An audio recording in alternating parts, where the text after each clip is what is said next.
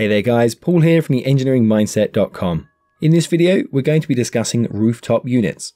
Coming up, what is an RTU, where are they used, how do they work, the different types, and as well as the components inside such as heat exchangers, filters, fans, ductwork, grills, air hoods, etc.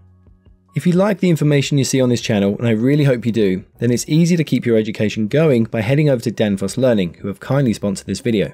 Danfoss want to encourage people all around the world to learn as much as possible about engineering.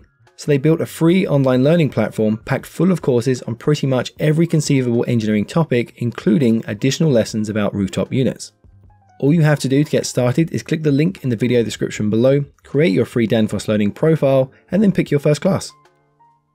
Pop Engineers Quiz. What does a package air conditioning unit mean? Tell me your answers in the comments section below and I will reveal the answer at the very end of the video.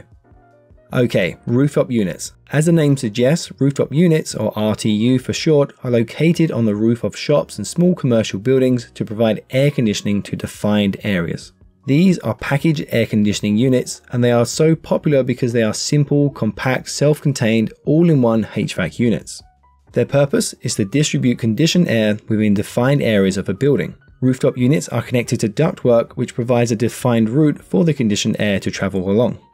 Now, in our last video, we looked at air handling units, or AHUs. I would encourage you to watch that if you haven't already. Links are in the video description below. If you have watched that, you'll probably notice that these units are very similar. Rooftop units are a type of air handler. The main difference is that they are usually more compact and they're always installed on the roof, so they need to be more robust and weatherproof to deal with things like sun, rain, snow, wind, etc. Additionally, AHUs will often be connected to central plant such as chillers and boilers to provide the heating and cooling, but RTUs are self-contained and have everything they need all in one unit. That's why they're called package air conditioners, and we'll look inside some models just shortly to understand why.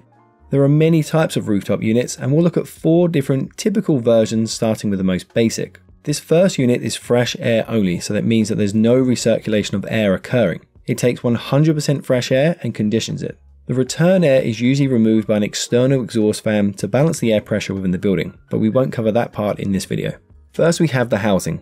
This needs to protect all the mechanical and the electrical equipment inside the unit from the sun, wind, rain, snow, frost, etc.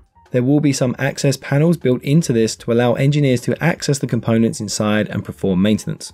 At one end, there will typically be an air hood. This is where the outside ambient air will be drawn into the machine. The hood is shaped this way to stop water, snow and debris from entering into the unit. There will usually be a mesh across the inlet of the air hood which will prevent wildlife and objects from entering, as this will cause blockages and damage the fan. The next thing we might find are some dampers. Not every unit has these, but newer models typically do. These are basically sheets of metal which rotate together. They open fully to allow air to enter the unit, or they close to seal the unit and prevent air from entering or leaving.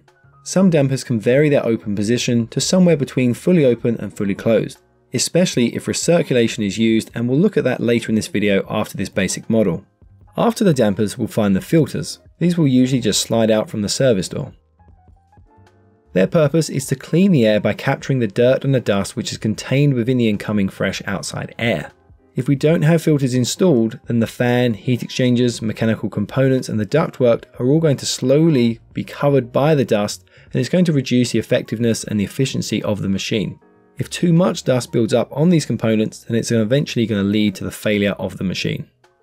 After the filters, we'll have some coils. These coils will be used to cool or heat the air by adding or removing thermal energy. Depending on where in the world the RTU is located and the ambient conditions it faces, some units will be cooling only, occasionally they will be heating only, and some will be heating and cooling. If the unit is cooling only, then it will typically have a single coil which is connected to a refrigeration unit. If the unit is heating only, then it will either be connected to a heat pump, a gas burner, or an electrical heating element. If the unit is heating and cooling, then it will either have 2 heat exchangers, where one will be a cooling coil which is connected to a refrigeration unit, and that will provide the cooling, and the other will likely be a tube heat exchanger which is connected to a gas burner, or it might be an electrical heater to provide the heating. Alternatively, a unit might provide both heating and cooling using a single coil which is connected to a heat pump. We've covered heat pumps in a previous video, links for that are in the video description below. Most units will use a refrigeration system to provide the cooling. The compressor, condenser, fan and controls are usually located at the rear of the unit or at the side, and this will be used to reject the heat and keep it away from the intake and the conditioned air which is inside the unit. After the coils, we'll find the fan. This is usually a belt-driven centrifugal type fan, but it can also be an EC type fan, which are more energy efficient. The fan pulls the air in from outside, then through the dampers, filters, coils, and then will push this through the ductwork to be distributed around the building. That's our most basic type of rooftop unit. So what else might we find? Some units might recirculate the internal air through a return ductwork system. This is used to save energy, especially in winter when the outside air is very cold and the return air is very warm. We can use this to reduce the heating load by mixing some of the warm return air in with the cold fresh air intake. In this design, we find a return air damper in the unit. This will work in sync with the intake air damper, and the two will vary their position to change the mixture of how much fresh air and how much return air is passing through the unit. There will always be a certain amount of fresh air entering into this type, because otherwise the building will simply fill up with CO2 and create a very unhealthy atmosphere. As the damper opens, the suction of the fan will pull air in through the ductwork. When the damper closes, no air will be drawn in. Another version we'll come across, and this type is very common. In this design we again have the return air damper, but this time some of the air or all of the air can be rejected to atmosphere. The temperature of the outside air and the return air, and sometimes the CO2 levels of the return air, will dictate how much air will be rejected and how much will be mixed and recirculated. In this type of unit, when the outside air temperature is below or close to the desired indoor air temperature, 100% fresh air can be blown into the building and none of it will be recirculated. All of it will be rejected as the cooling demand is met. This is referred to as free cooling cycle or an airside economizer cycle. The final version we'll look at has a heat wheel built into the unit. This is growing in popularity with the increasing need for energy efficiency in buildings to reduce CO2 emissions, but also energy and utility costs. This unit first pulls air in through the hood. The amount of air entering is controlled by the damper. The air then passes through a filter to catch the dirt and the dust and protect the surface of the heat wheel. It will then pass through the heat wheel. The heat wheel is a rotating heat exchanger which picks up the waste heat or cool from the return discharge air and then transfers this over to the incoming fresh air without the two air streams mixing.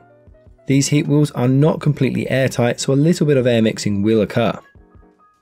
The heat wheel is used to offset the heating and sometimes cooling demand when conditions are right. This will save energy as well as utility costs.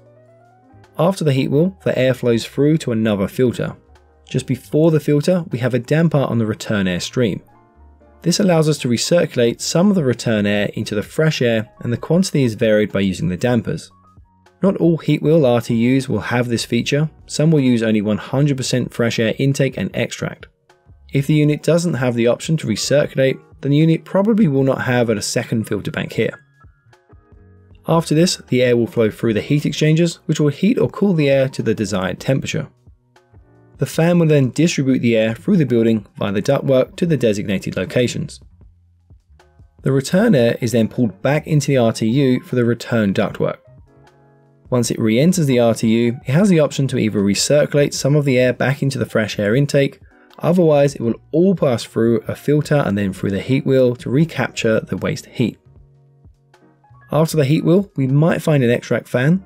Otherwise, the pressure caused by the main supply fan will force the air out in some designs.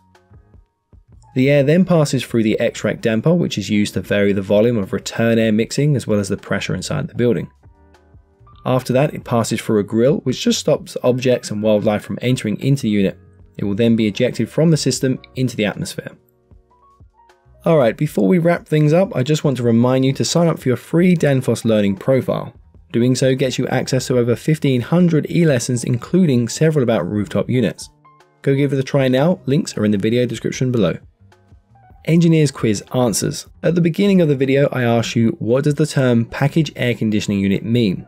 The answer is that package air conditioners contain all the main components within one casing. So that's the fans, the filters, the cooling and heating coils, the compressors, the controls, etc.